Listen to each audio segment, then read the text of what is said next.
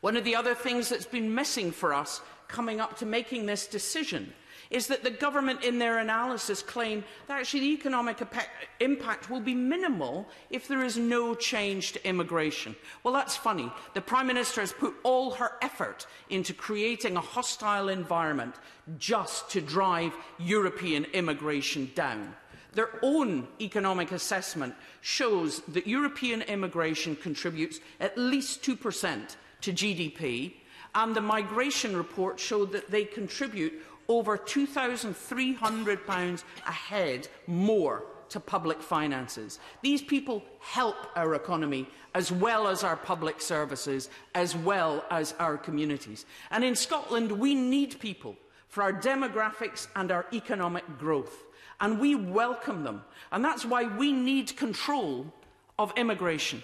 Because if the government's plans to set a threshold of £30,000 go ahead, 3/4 of the European citizens here now wouldn't qualify. And the impact of that across public services would be immense. The failure in 2016 was to fail to talk about the benefits of Europe, what they contribute to our workforce in public services, particularly health. Health isn't delivered by machines and hospitals, it's delivered by people. Healthcare workers, social care workers, they don't earn over 30,000. Junior nurses, care workers, junior doctors even, don't earn over 30,000.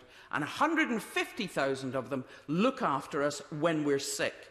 We've also had the opportunity to carry a European health insurance card that has allowed even people on dialysis to travel to Europe. You tell me, what's the price of health insurance that will cover that? It's allowed our pensioners to retire to the sun, where they paid no tax, but they've been able to transfer their rights. The European Medicines Agency hasn't increased bureaucracy, it decreased it by creating a single licensing system. And while the government talks about replacing research money, research isn't just about funding, it's about collaboration. And you can't sit in a muddy field on your own and call it collaboration. We are only going to lose. We lose the public health drive and pressure that we've had from Europe. We lose that collaboration, and we lose both the academic and medical research.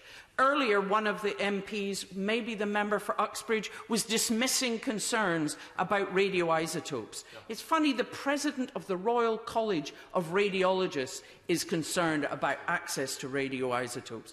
UK doesn't manufacture them. Molybdenum has a half-life of 66 hours, and we have to import it from elsewhere. And up until now, since the loss and crisis in 2009, the Euratom Supply Agency has managed that supply.